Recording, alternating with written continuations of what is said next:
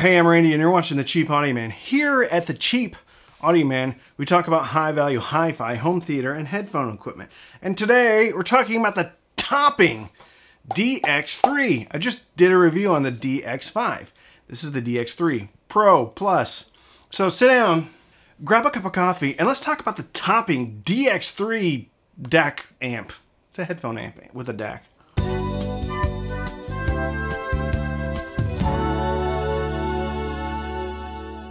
Today's sponsor is Sith Audio, audiophile, squishy, old kind of bananas. When you maybe want to eat a banana, but you probably just need to wait a few more days to make banana bread out of them, get yourself a handful of Sith Audio audiophile bananas.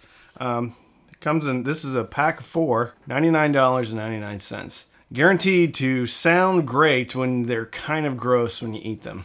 But if you wait a couple of days, it can be delicious banana bread. But you need to use Sith Audio audiophile flour. Listen, we're desperate here for sponsors, okay? They got a lot of bananas they need to move out of the warehouse. It's getting a mess in there. Lots of flies and stuff.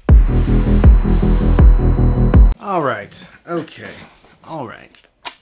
So I just did a review of the DX5. Thought it was okay. It's 430 bucks, I think. Has the balanced output for the headphone. 6.35 millimeter connection, balanced outputs on the back, Bluetooth, you know, the normal stuff you get with a DAC amp these days. Headphone amp with a DAC, Bluetooth. Headphone amp with Bluetooth, $200. So the DX5 has a pair of Sabre chips. I don't know, they're the latest and greatest Sabre chips. This one has a Sabre 9038 Q2M, which is a very popular Sabre chip, utilized in a lot of DACs right now. Sounds great. This also has a headphone amp right here on the front. It's a 3.5 millimeter output. So this, not gonna go in here. The irony is, out of all the headphones that I own, and I own a few at this point, 95% of them have a 3.5 millimeter jack. So you just pop one of these on there, and then you're rocking and rolling if you have a bigger headphone amplifier. So I don't know if people are complaining about the 3.5 millimeter connection. I don't have a problem with it because that means they probably saved money. This is very light. I can hold up my Bluetooth antenna in my mouth without fear of breaking my teeth because it's pretty light. This is probably double the weight of the DX3. DX5, twice as heavy as DX3. Doesn't mean it's twice as good though. So on the front, fairly easy, right? You got some volume control, and it's got a very satisfying clicky clicky. I don't know why I love that, but I do. Pretty decent display here. Nothing fancy, it's just a bunch of LED lights. I'll show you some pictures. And then one single 3.5 millimeter headphone output. The claimed specifications on this amplifier are 1800 milliwatts into 32 ohm headphones, 900 milliwatts into 64, I believe, and I think 250. Why don't I double check this? I was actually right. So it's 1800, 1.8 watts into 32 ohms, 900 into 64 ohms, and then 250 into 300 ohm headphones. I use the Hyphaman Edition XS. Probably my favorite, somewhat decently priced headphone. Okay, $500. They're very, very good though. That's what I listened to on the DX3, the DX5, and I also compared it to the Geshelli Labs J2 and the Geshelli Labs Arkel 2.5 XL. Compare and contrast. That's what I did. Except it wasn't Catcher in the Rye and One Flew Over the Cuckoo's Nest or Lord of Flies. Is that it? It was headphone amps and DACs.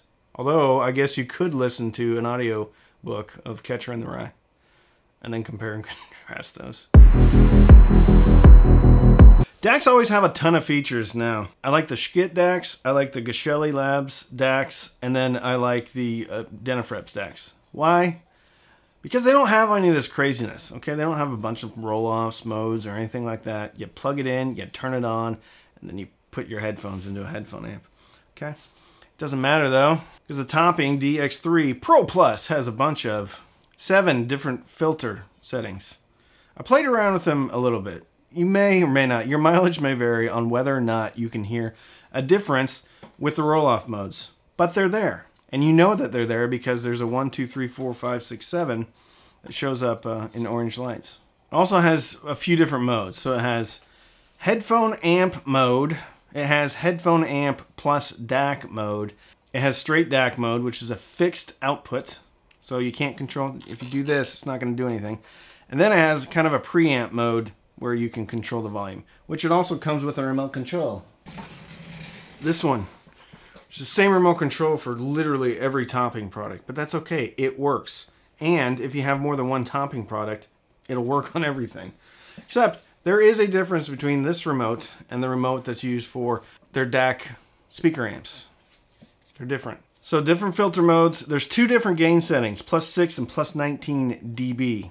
Then it also has Bluetooth. The codecs that it utilizes is LDAC, which is a good codec. Codec is basically how the data is packaged, sent, and unpacked. Not really sent, but packaged and unpacked. LDAC can package and unpack more data than aptX, LL, SBC, AAC, but this does have AAC. That's important if you're an Apple user, because AAC is the codec that you have to use with Apple, or SBD.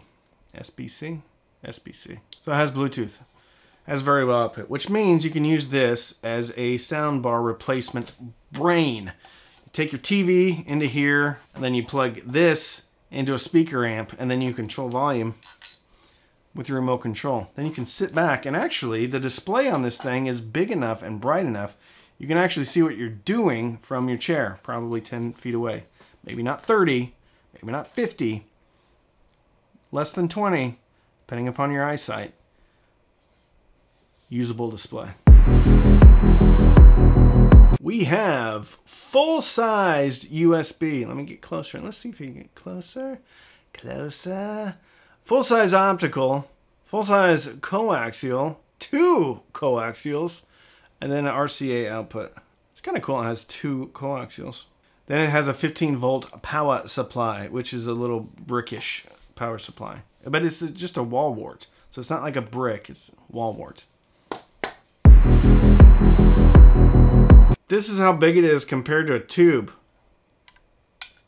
This is how big it is to a random piece of wood that I cut. This is how big it is compared to Somber Audiophile Monkey. This is how big it is compared to Boba Fett, okay? About the same height. If you put this on, yep, Boba Fett's about the same height as if you put the DX3 Pro Plus on the end. So I hope you have a better understanding of just how big this thing is. So I found that this thing had enough juice to drive just about anything. However, when I first connected it, I was maxing it out on volume. I figured I had a gain setting messed up, but I didn't. Actually, whatever I did, it didn't matter. I was maxing this thing out. But when I unplugged the USB and replugged it back in, miraculously, everything started working fine. And I was comparing it directly to the DX5, which has similar power specifications. So I think whatever it's claiming, 1800 milliwatts, is accurate. Either that or there's a giant conspiracy with the Topping Corporation to fool you into thinking that you're getting more power than you really are. I felt this thing was just as powerful as the DX5. When I compared it to the Archel 2.5 XL from Geshelli Labs, felt like that thing had way more juice. And on paper, it's supposed to. 2 watts. Not a ton more power, but I had way more volume plate. Now that can be gain, or it can be even the volume control, whatever it is, but I just felt like the Geshelli had a lot more chips in the bag, water in the bucket, peanut butter in the jar, more. If you would have told me, what I'm about to tell you, I'd have said you're full of it. But I actually like the DX3 Pro Plus better than the DX5. And it's less than half as expensive. I felt like this thing was fuller, less sibilant, and less hard on the top end than the DX5.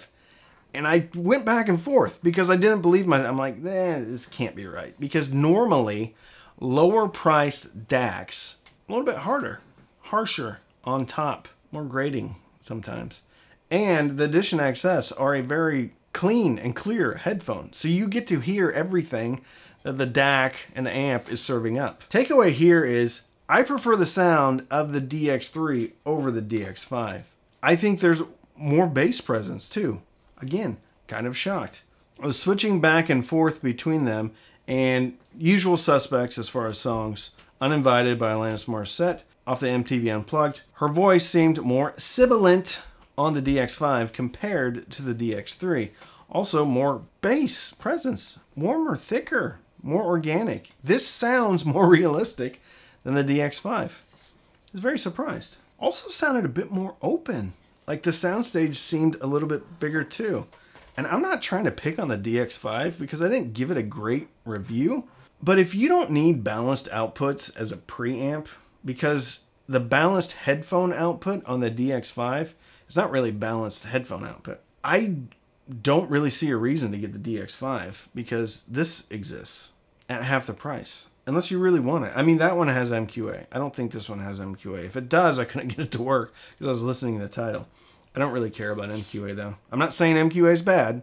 If you like MQA, great. I like title, but I don't get too upset if something doesn't have MQA. Generally speaking, I kind of like DACs that don't have MQA because then they're not paying the licensing fee to get MQA and then passing that cost on to you. This one's passing the savings on to you. And I think this enclosure is exactly like some of the other topping products like the speaker amp. So you're saving money on the enclosure too. Overall, I have zero complaints about the DX3 Pro Plus. If I gave out recommendations, DX3 Pro Plus would get a highly recommended. It's $200. So if you're just getting into headphone listening, this is going to have you covered. This is probably going to drive 97.2% of the headphones out there. If you want a soundbar replacement, or if you have a vintage receiver, you can put this on there. Now you have Bluetooth. Now you have a DAC. Now you have variable volume control. So what you would do is you would set your vintage receiver to about 60-70% volume, and then you would control the volume through here with a remote control on your couch. Having a good time. All the DAC people probably need. I just did a review on the Pontus 2. I didn't compare these directly. I didn't compare this to the Pontus 2 directly, but I'm very happy with it. Other options are going to be the Schkit stack. So the Manny and the Modi. I think by the time you pay shipping though, you're going to be into that for about $240. If you want to step up, I would highly recommend the Gashelli Labs J2 and the Gashelli Labs Arkle. Remember him? Arkle? He had a tagline. I was going to do it, but I'm not going to do it because it's annoying. It was annoying then. It's probably annoying now. Arkle 2.5 XL.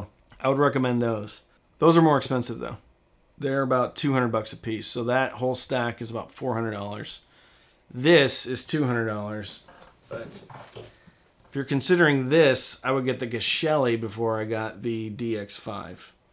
If you're thinking about these two, I would get the DX3 Pro Plus, unless you know that there's just something that you need about the DX5.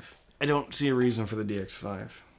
This, however, is awesome. You can also throw this in a suitcase, your purse, carry-on luggage, your backpack. So when you're traveling with your laptop computer and you get to the hotel, you can bust this out and then listen to some sweet, sweet tunes through your headphone.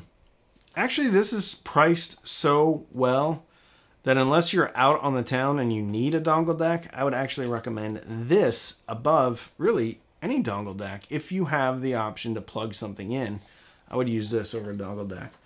Frankly, if I'm traveling, I'm taking this with me from now on. Highly recommended DX3 Pro Plus from Topping. So if you want to support the channel, you can sign up for Patreon, patreon.com/cheapaudioman. Every Sunday night we have Patreon-only Zooms. It was packed recently. Over 80 people in the Patreon-only Zoom. We also have a Patreon-only Facebook group, Patreon-only Discord group, and then I do Patreon giveaways. If stuff is given to me, I give it away. Unless it's really good and I want to use it as reference, okay? You can also use the thanks button. It's down by the share button below this video. If you got any value out of this and you want to give me $1 or $2, buy me a cup of coffee, then you can use the thanks button. It's a heart. Like this, only there's a money sign on that. I didn't even mean to do this.